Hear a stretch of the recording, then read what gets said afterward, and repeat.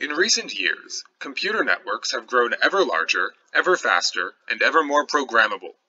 As a result, network operators and academics have sought to leverage these advances to run ever more complicated programs inside the network itself, so-called data plane programs.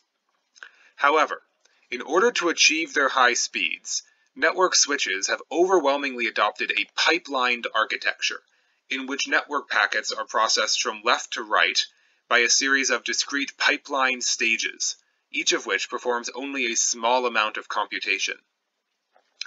Because these pipelines are so low level, writing programs directly on a pipeline is both cumbersome and error-prone.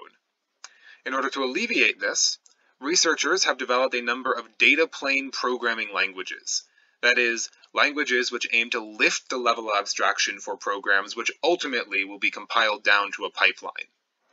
Unfortunately, the very pipelined nature of the hardware imposes implicit constraints on data plane programs, which are not always represented in the surface language. For example, since pipelines are one way, a program should never require a packet to move backwards in the pipeline.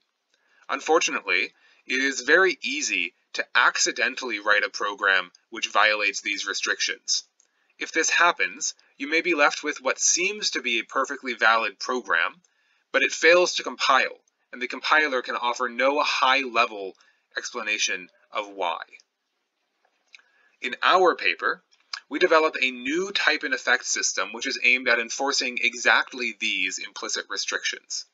At a high level, our system operates by maintaining an abstract version of the hardware pipeline and tracking the program's location in the pipeline during type checking. After we outline the basic system, we also show how to extend the system to allow for crucial usability and modularity features, such as compound and abstract data types, as well as bounded vectors and loops. For more details, you can come to our Popple talk, or you can download the paper for a full formal description, as well as proofs of soundness.